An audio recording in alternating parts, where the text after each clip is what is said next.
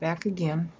We're still covering the period from 545, and we're really starting to get into 565 when Justinian dies. He dies right here at Ep. It's short for Epi, and where you see that little apostrophe there,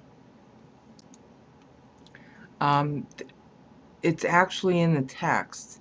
The apostrophe isn't in the text. It might be in later editions of the Bible. But that's a form of shortening off or cutting off the final vowel to avoid something called hiatus. So you don't have to say epi-auton, you just say ep-auton. Hiatus means that you're going from one vowel to the next vowel with no intervening consonant. And that was considered inelegant in Greek, just like it's considered inelegant in French today. Now, the focus, therefore, is how did this come about? Chai chepta kephalai chepta chore eshin hupu hegune kateitai epauton. Okay? The 7 heads, 7 mountains are where the woman sits upon them. Okay, at upon, Justinian is dead. And what I was trying to do is I was trying to establish that he is at a nadir. His wife has died. He's on the outs, you know, through his own action. Justinian had fired his what had to become by this point his best friend, his general, because the general's wife was best friends with Theodora. Theodora herself had died here, and that could explain why, you know, Justinian was crazy, besides the fact that he had contracted yet survived the bubonic plague here. And what I had tried to say, and didn't cover all the details needed, was that from the period of 545 here to 558 here, when Constantinople is almost overrun by only 2,000 cavalry, that's how weak it was, and 300 soldiers that 80-year-old Belisarius takes out to stop, is what saved Constantinople, which they called Rome. They might have called it Constantinople by then, because Constantine had died, but Constantine called it Rome. So they were at, the whole city, the whole empire was at a nadir. They didn't have the resources. They didn't keep up the walls. 2,000 cavalry from the Kodagers, which it's a long story how they ended up doing that, were at the long walls, or just about to be at the long walls. And Belisarius stopped them with 300 troops. That's all they had to protect them. The wars in here, it sounded real good at first. Oh, okay, we'll go to Africa. And that was 533, 534. And oh, we have a victory. Yeah, it lasted like 6 months. Because here's 535 and 536 when they take over Rome from a base in Africa. But they start to lose Africa right away. And not only that, but then Justinian ends up recalling our boy, okay, to fight the Persians, who were starting to fight right here in 540. Meanwhile, he spent all this money building a stinking temple because his nous, his mind, was crazy and empty of God. And when people are like that, they turn religious and they build buildings and they invent rituals and they get real crusady and all that stuff, how holy they are by what they do and not by what they learn. So he didn't learn these words that he could have read natively. He was born, you know, initially speaking Latin, but he learned Greek soon enough. Why didn't he notice that this applies to him per syllable? Okay? And what did God do? Well, as soon as Belisarius leaves Rome here, he gets taken back over by the Goths. So no sooner is the temple finished here, then here at Neus is like 538, see 533, 4, 5, 6, 7, 8. Everything's falling apart, including Africa. I didn't mention that before. Africa's falling apart too, because he stretched his money and he only had this really one guy that he relied on, and he was sort of jealous of him. And that's part of the reason he gets recalled, because there was always somebody, Belisarius wants your job. Okay, and it was so bad that Africa started to revolt too, and then Belisarius went back and forth, still in Italy at that point. Okay, and it wasn't until here, 540, that he won over at Ravenna, which was on the other side of the boot, on the right-hand side of the boot, kind of north, up toward the top of the boot. And how did he win? By giving in to the Goths, saying, "I will make you king," instead of Justinian. So how do you think Justinian's going to feel? Even though as soon as Belisarius captured Ravenna, as if he were going to accept being, emperor himself, he gives it over for Justinian. And so Justinian calls him back, and now he's going to Persia. That's a big distance from Italy to the Far Eastern Empire. And what else is going is the plague that's going here from Africa, okay?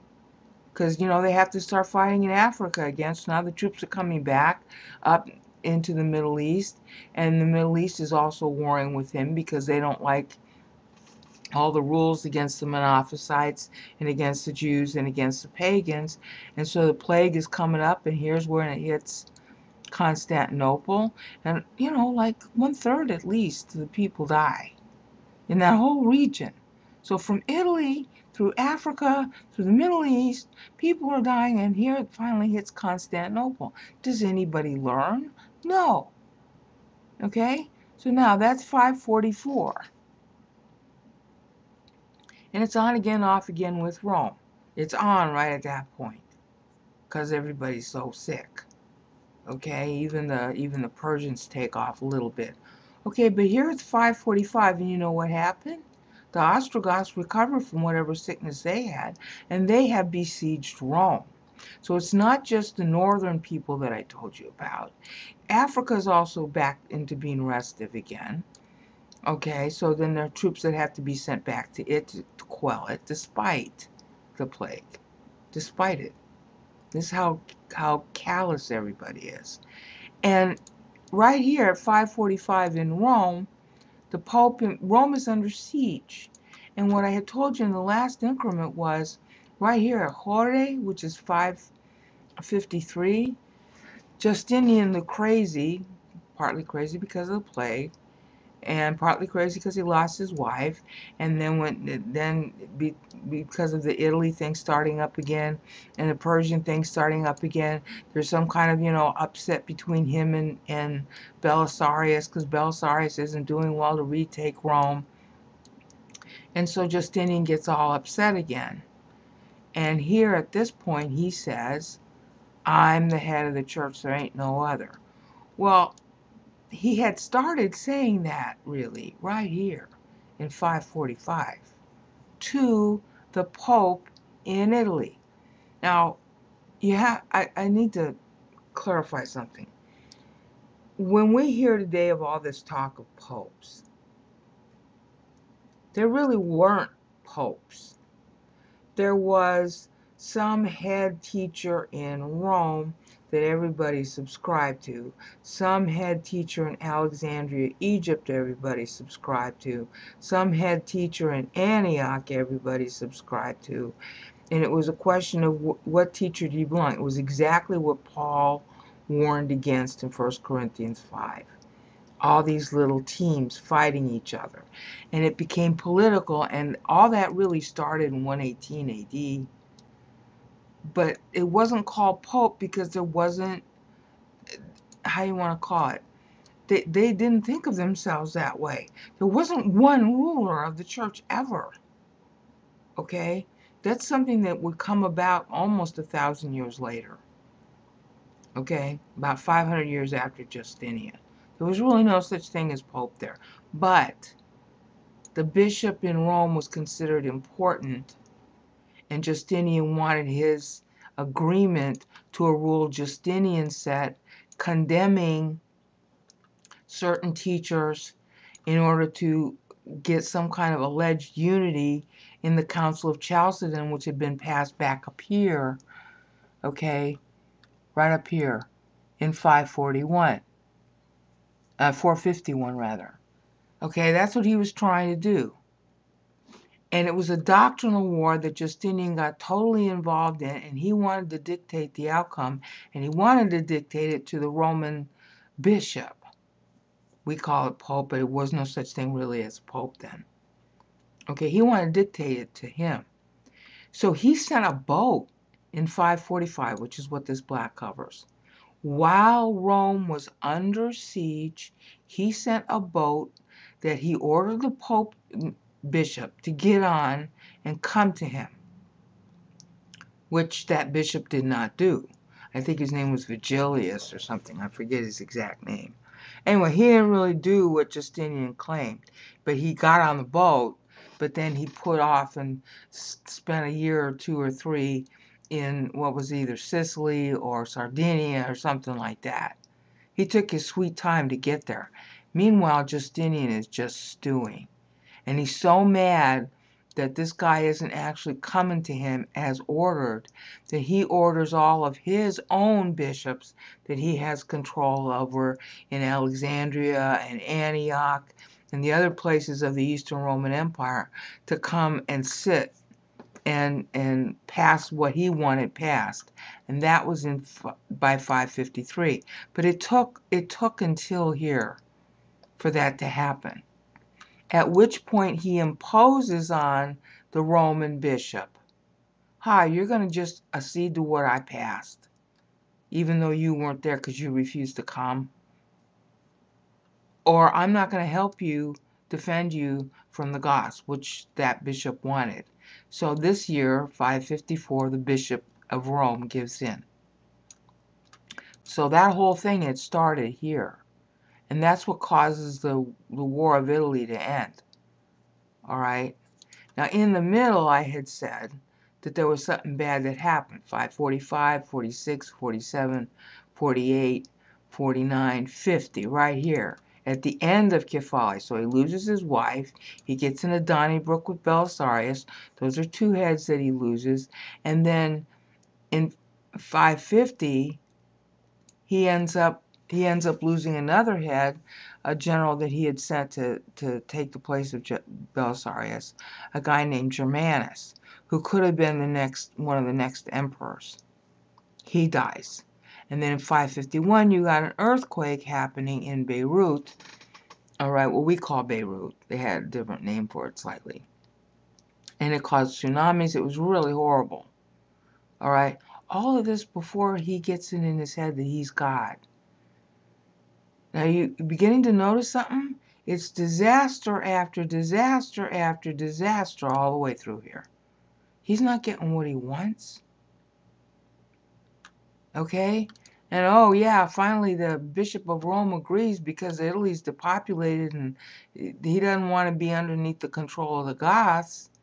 So there's a sort of peace that ensues there, but you still got Persia in the south fighting, and the Jews and the Samaritans are with that because they don't like all these persecuting laws that got passed under Justinian. Okay? So by the time you get here in 558, you're looking at one beaten empire. Whatever it won is Sisyphean. Okay, Sisyphus, that's what my avatar is wherever I am on the internet.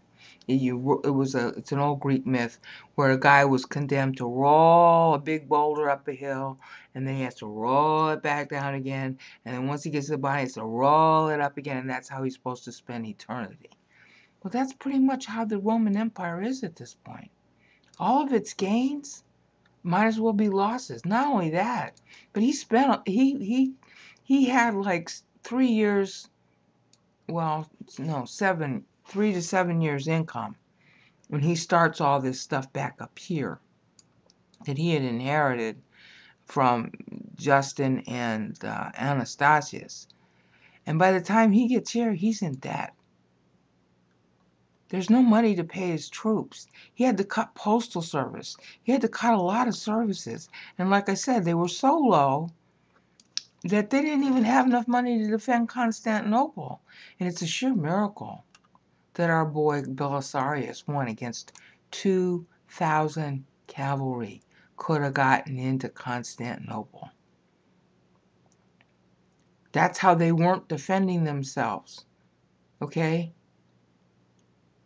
They had put all their troops and all their money and all their everything everywhere else, and they were laying wide open, and the people who they were playing games with up here finally get their minds on and say, oh, well, we should just go to Constantinople. And 2,000 horse.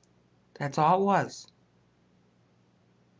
And Constantinople would not have been able to withstand it. Now, you'd think if you call yourself Christian and holy, and you're all concerned about God, that all of these Leviticus 26 and Deuteronomy 28 occurrences, just like the book of Revelation tells you about all the signs and wonders in the sky, like Matthew 24 warned, you'd think that they'd wake up and smell the coffee and say, gee, we're doing something wrong. But you know what happens instead? And that's what this text is showing you. The 7 heads, 7 mountains are. In other words, prior to this point, there was a little more give and take between the emperor and the church. And yeah, their doctrines are wrong. But at least the emperor isn't trying to control the church entirely. All right? And the church, of course, in the beginning was trying to control the emperor. From Constantine forward. That's how come we got into this mess, is that they politicized starting in 118 AD. And that's in the so-called church father writings. You can see how it started just by reading them. It's really bilious stuff. You need Pepto-Bismol. But it comes to this, I am the massive leader and ruler, and what I say by 553 goes. That's why this text is here. It is the formation of the, what do you want to call it, tyranny. I mean, the church is wrong. It's exercising its own tyranny over the people, but you could always vote with your feet and go somewhere else. But once the political ruler is asserting his control over the church, then you got 7 heads, 7 mountains are. And that, of course, was what the picture showed. I'm going to come to this in a minute. That's what this picture is. Now, this guy on the second left might actually be the chief lawyer of the Justinian Code. But it looks like, since they're dressed the same, that they're the 2 main generals that Justinian used, and these are the troops. But on the right, these 3 guys on the right, this guy is something of a friar. Okay? This guy is obviously an acolyte of some kind who is really important, and this guy is obviously the chief priest. I do not know who this one is. He's bearing some resemblance to Justinian, but Justinian didn't have any kids. So I'm not sure who this guy is. That's the one that I'm not sure about. But see, you got the 7 heads, or 7 mountains of power, which is what the 7 mountains movement, see, if you want to get a preface of their doctrine behind Trump, that's what they stand for. The 7 heads are 7 mountains, and that's when it forms during this period from 545 to 556. In other words, it's the wrong reaction to all the judgment coming from God. Because I ended my last segment. What is God's reply? Well, the truth is God's been replying all along. And what is Justinian's reply to God's reply? Hardening his heart just like Pharaoh. Okay? And that's called the Three Chapters, and it actually started in 545 directly with the Pope, with Justinian summoning the Pope. While Rome is under siege, he sends a ship to collect the Pope. Now, you can look up all this stuff. The fastest way, although it's in Latin, is this thing.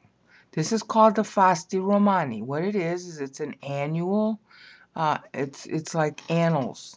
What happened during, sort of like an annual yearbook. What happened during that year in Rome, whether it was Eastern Rome or Western Rome. Okay, so if you could click on this link, and you can download this too, see, it's free. You can download it, and you can search it, but it's easier to use online. That's the AD year, and you could click on this link. I'm not going to do it because it takes too long to get back here.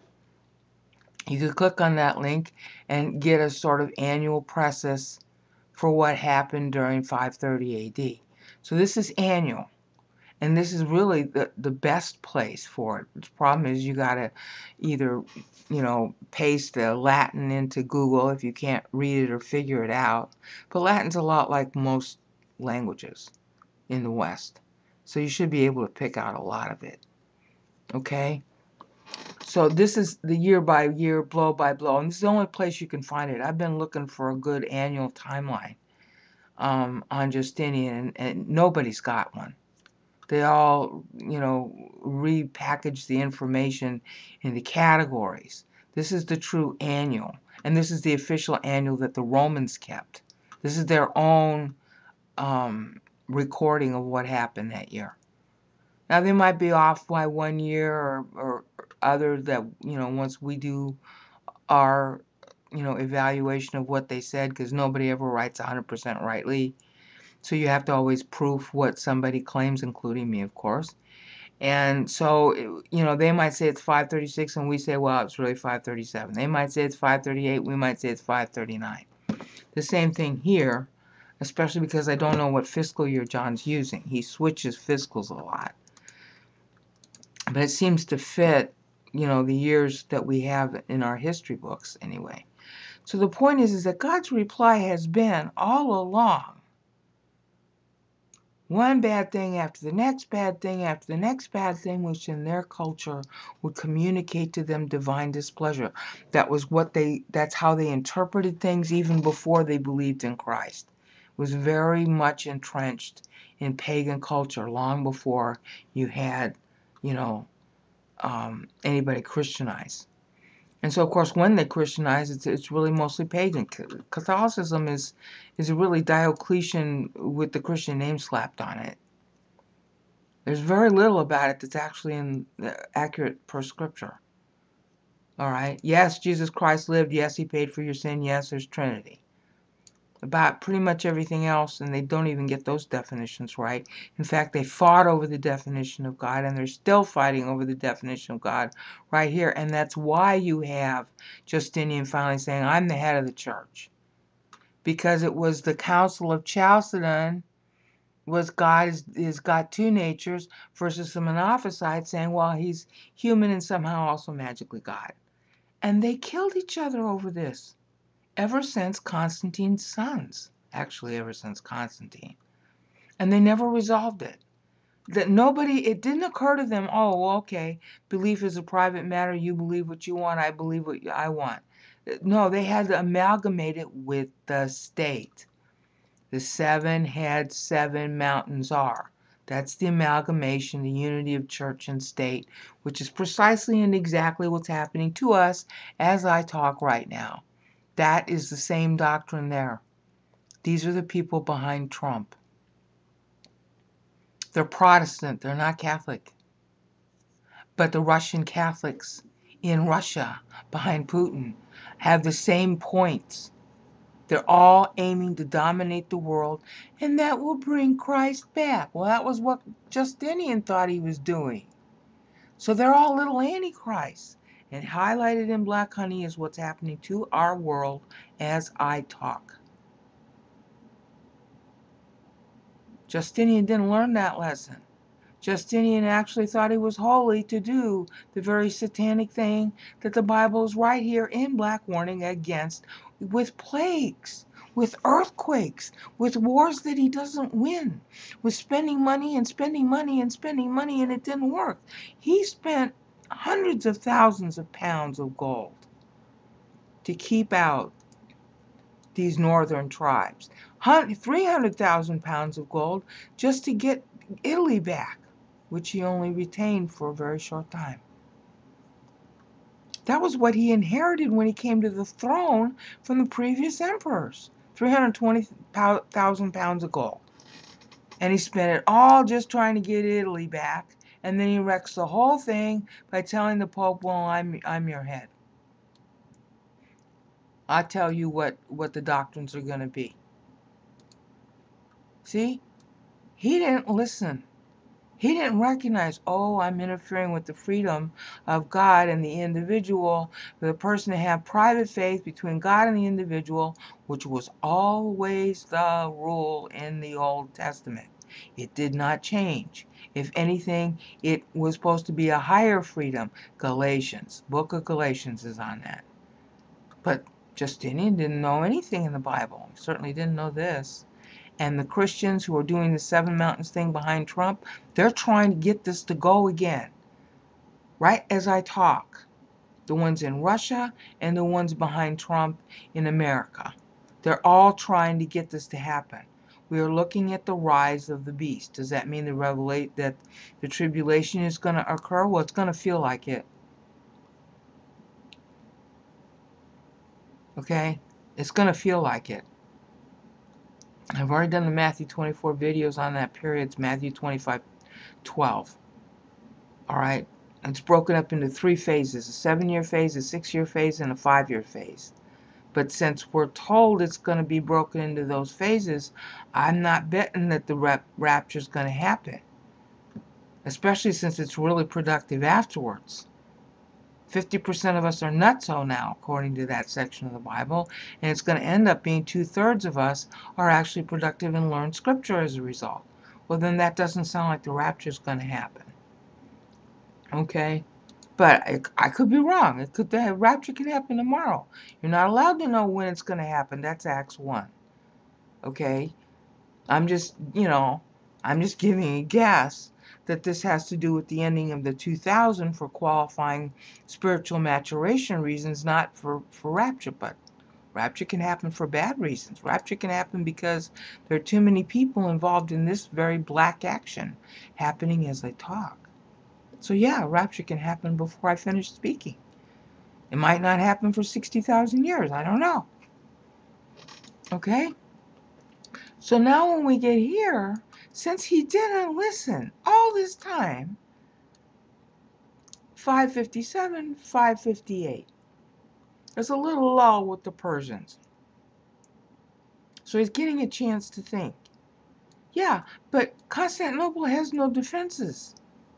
So 2,000 horse coming from the north, just a split of cavalry, can actually invade Constantinople, and Justinian orders finally out of retirement Belisarius, who wins against those guys with 300 troops standing on the as it were the high parts and shooting down arrows and stuff like that on the cavalry as it comes.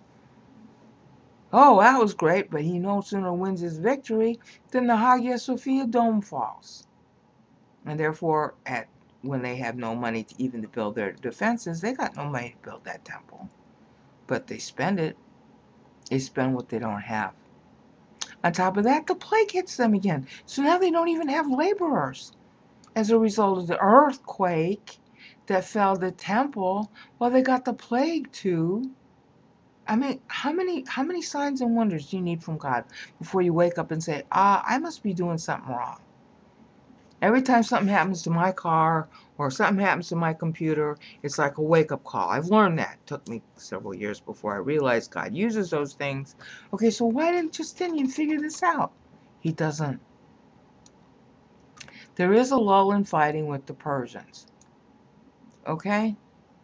That's good because everybody's devastated economically in Constantinople. All right. Over the next, those are 3. Hey, Gune, that's 3 years. So this is 58, 59, 60, 61, and then 62 at Kat. There's a rebellion.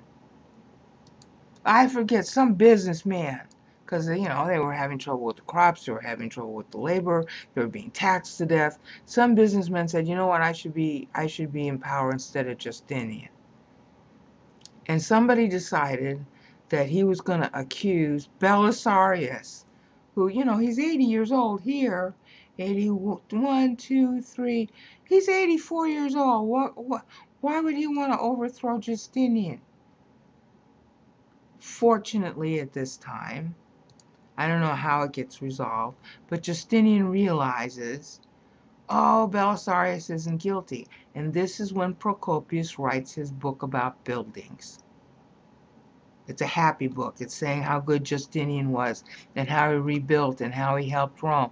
Okay, well, that's all kind of bogus because he did a lot of building here and he did a lot of building here and it didn't help. He built fortress after fortress after fortress after fortress and it didn't keep anybody out. He refortified his whole empire. He's in total debt at this point. They won't lend him money. He can't get loans. So he passes a law about loans, which nobody obeys. Okay? But that's that. And then that's 564, and this is the year he dies. Now, he dies in November. I don't know what month it was, but in the same year, Belisarius dies too. And that's the end of our Antichrist.